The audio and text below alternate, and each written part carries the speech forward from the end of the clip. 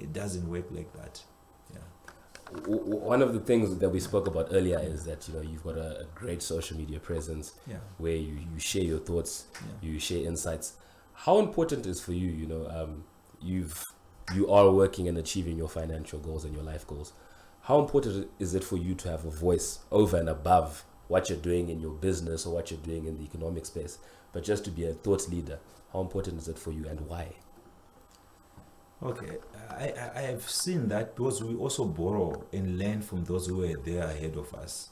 And if you are to check, great leaders world over, they also have a huge social media following.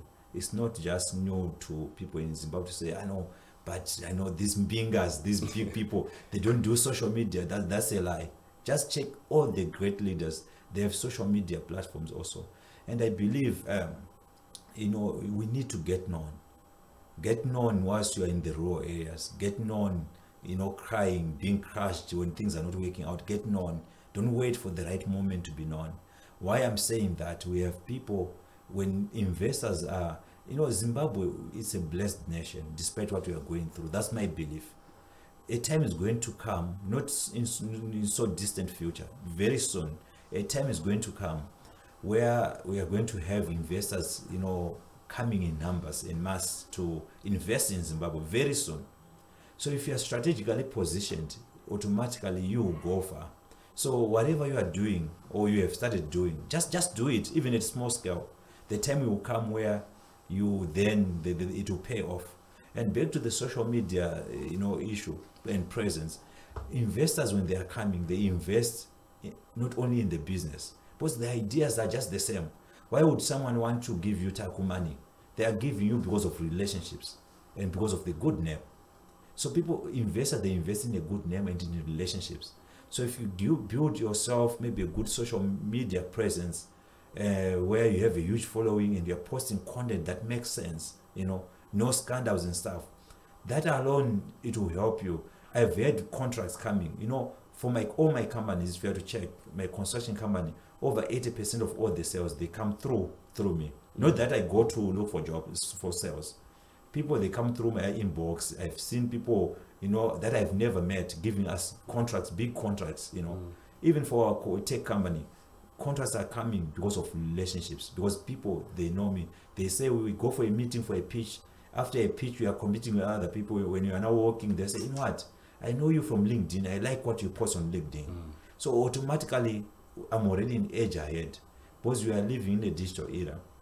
And we are so much, maybe a step ahead if you have to compare to the SIA entrepreneurs. Remember, those guys, they had it hard. The likes of Strive, they didn't have social media. So they had to work maybe 10 times more than what you are doing right now. With social media, you reach networks and markets that you would have not reached without social media. So I think that's the best way to go if you're an entrepreneur, or if you want to go far with your career. One of the things we do on the Young Money Show, and why we have people like you on here, is that we are trying to breed appreciation of real entrepreneurs and real business people in Zimbabwe, the real mbingas, so to speak. Right? So who would you say, not to put you on the spot, do you have anyone who you could say in Zimbabwe, a young person that you feel is doing it right, or that is working hard and is really commendable, the work that they're doing in the country? Okay. Yeah, no, it's so tricky, because I know quite a number of young people who are really putting structures. So for me, I always say to people, for me, from where I'm seated, I see success not as money, the money you have accumulated. I've seen people maybe selling 1, 2, 3, maybe diamonds or gold or whatever. They make maybe $1 million. Tomorrow they don't have anything. Why? Because they didn't invest in structures, or they were fortunate enough to be in the circles of people who are doing that. Or some people, getting a tender because of political connection, one tender worth 5 million. They start buying cars and start, finger pointing other people to say, who are working hard, to say you don't have anything because you are working for someone, you don't have this and stuff. But because they were just privileged to get one tender, and not because they're entrepreneurs. No, they are not. They just got an opportunity, which is okay. But when you are looking at people who have sustainable structures that will outlive them, we have quite a number of other people. Some of them, they are just quiet. They are not known. but I know quite a number of people who have sustainable structures, systems. They have finance department, HODs and stuff. Watertight systems. Everyone is on salary. The CEO is on salary also. Those are the people I look up to say, no, this is it now. This is entrepreneurship.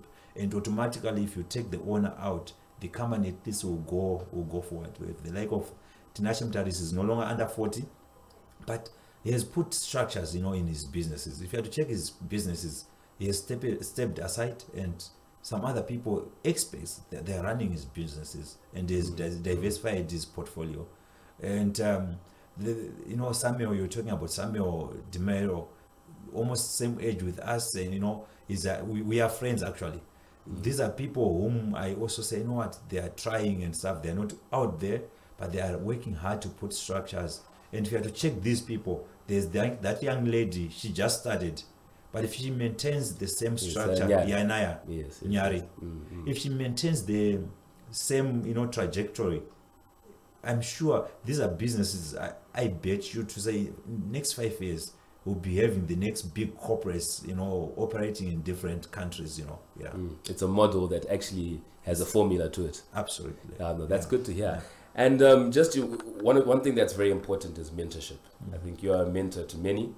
Do you have any mentors, whether local or online, or who do you look up to as a business person and say, this is a model, this is a structure for my personal life and for my corporate life that I'd like to emulate? Yeah, talking of mentorship, I know it's actually an interesting conversation that I always have with a number of other young people. And for me, it helped me. When I started business, I bought my car, I ended up losing the bulk of the things I've worked for because I didn't have mentorship. And I was young, coming from college and stuff. But with mentorship, you will go far. I always say to people, if you are privileged to just carry books for Strive Masiwa, to say, I want you to shadow me, and you start carrying his briefcase for 2 years, it will take a lot of China and this whole lot of things for you not to be worth maybe $1 million. Why? Because the people whom you allow in your life and around you will determine how far you go. So for me, I appreciated that at a young age. And in 2010, I was a very young boy. I had the privilege to be mentored by Mr. Nkala. Since 2010, Herbert Nkala. He's a big guy. We are not related by blood. I actually approached him. I was very young.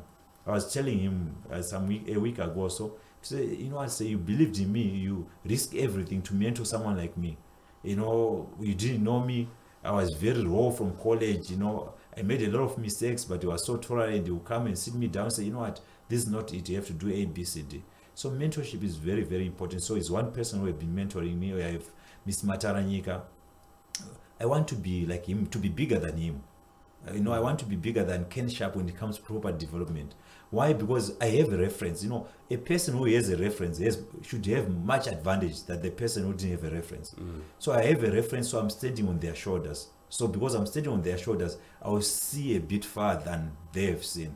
So that's what I believe. If you get someone, and the challenge you make also, you just want to be mentored by people who have made money, who are not in your field or the line of deficiency, because they have to be mentored in areas that you are not doing well or in the line of your business interests. So I have people in different mentors. Some they teach me financial understanding and appreciation. Some how to raise capital. That's the stage I aim at.